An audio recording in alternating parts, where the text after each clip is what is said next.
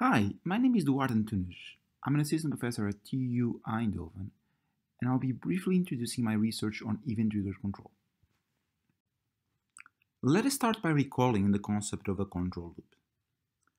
Let us say that we want to achieve a given behavior for a system or process which typically has a state x, a control input u, and an output y.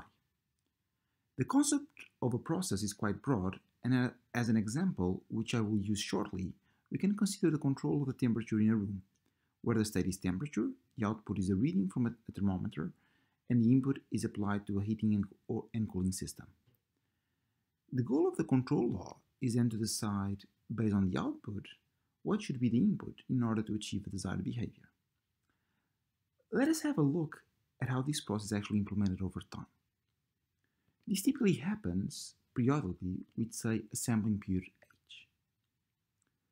At time 0, the sensors are sampled, the control input is computed, and the actuators are refreshed. The process is repeated at time h, time 2h, etc. However, there are many processes for which periodic control is not a natural choice. Let us go back to the example of controlling the temperature in a room based on the readings from a thermometer. Assume that instead of an automatic control system, which could eventually be implemented periodically, a human operator is directly controlling the heating and cooling system. Let us say that the desired temperature is 25 degrees and the actual initial temperature is also 25. If the temperature remains 25, the human operator does not need to control at all the heating and cooling system, much less at every h seconds.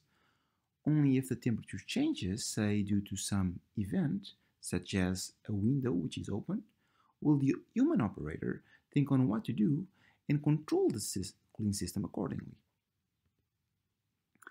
Again, for a long period of time, the temperature might remain at its desired level, 25 degrees, until another event happens, say the sun comes up.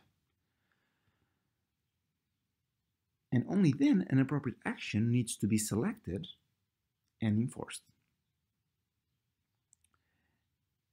Again, another event might happen and the human operator is called to act. The controller in this case, the human operator, is reacting to events, and this is an example of an event-triggered control loop. Now it is obvious why the human operator does this. It would be very time-consuming to control it periodically. But why should a digital system always do it periodically or not? So basically, why do we need digital event-triggered control systems? The answer is, of course, to reduce the number of times we need to close the loop. And this may happen in at least 3 contexts. First, we might have communication constraints. The process and controller might be physically distributed, and we might have bandwidth constraints. For instance, we might be controlling an autonomous submarine over an acoustic transmission link, limiting the number of times per second we can transmit data. Secondly,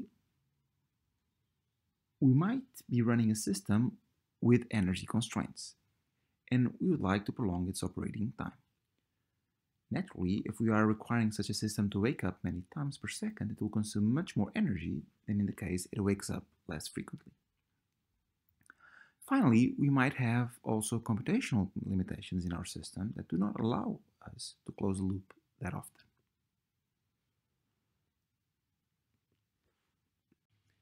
If we consider a general control loop, how can we define events to which the controller should respond to? The first idea proposed in literature is the so-called Lebesgue sampling.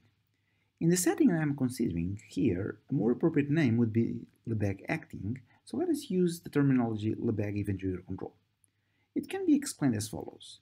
Say that we plot the output of the system and we want to have a look at the control times. Now, in periodic control, one would partition the time domain with evenly spaced intervals and sample and control at these times tk. Let us plot the same output function. In Lebesgue event-triggered control, we partition the measurement space, that is, the code domain, instead of the domain. Based on this output partition or quantization, we actually control the system only when the output intersects one of these quantization levels. So this will correspond to this times tk in the figure. Note that once the output reaches some steady state value, the event trigger controller requires no more control actions, which plays well with the intuition we gain by analyzing the temperature control example. If we want to write down mathematically the times tk at which the loop is closed for periodic control, this is simply tk equals k times h, where h is sampling period. For event trigger control, these times are given by the times at which the absolute value of the difference between the last output value and the current one at time tk plus 1 exceeds a certain threshold, say d. Let us now compare the two strategies, periodic control and Lebesgue sampling, for a classical control example, the inverted pendulum. We start with periodic control, closing the loop at 1 kHz. So 1000 times per second, the control input is being refreshed. The system is behaving quite well, and it can even recover from a disturbance. Now let's try the same with slightly more than 100 Hz, so slightly more than 100 times per second. While the system is still behaving well, when the disturbance kicks in, we will see that it becomes unstable. So in this setting, we cannot stabilize the system even by closing the loop with 100 times per second. Let us now try event trigger control. Before the disturbance kicks in, the intervals between consecutive times at which the loop is closed are around 0.5 seconds on a second. That means that we can control the system with an average rate of about 2 or 1 Hz. As we saw, when the disturbance kicks in, these times can go below 0.01. Overall, one is able to stabilize the system with a tremendous gain in terms of the number of times the loop is closed with respect to periodic control. Event trigger control does not need a large sampling rate. When nothing special happens, the number of times it activates the system is small, but when, say, one needs to counteract disturbances, it can act at a fast rate.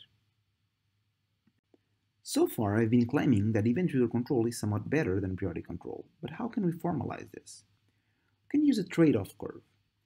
On one axis, we write the average interactuation time, and on the other axis, a measure of performance, which by convention we want to minimize.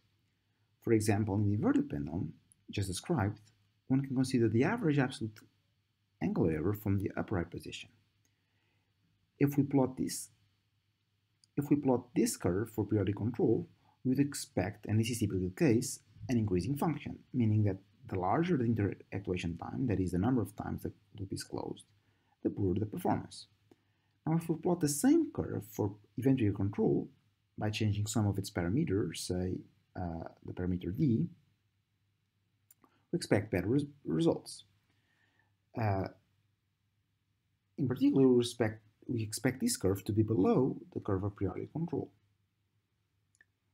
This means that for the same average interactuation time, we would expect a better performance for event trigger control. This is clearly the case for the inverted pendulum, but one can also find systems where this is not the case. So the performance of Lebesgue event trigger control can actually be worse than that of periodic control for the same number of times the loop is closed. In my research, I tried to find event trigger policies that are guaranteed to result in a better trade-off curve than periodic control, and these policies are said to be consistent. It turns out that this is always possible in some settings, such as when the process is linear. These event trigger control policies are of course different from Lebesgue event trigger control. If you want to know more, you can find the Lebesgue sampling ID in this paper, 2 different consistent event trigger control policies in these 2 research papers. You can find more information about this research as well as download these papers in the research section of my webpage. Moreover, feel free to send me an email in case you have any questions. Thanks for watching.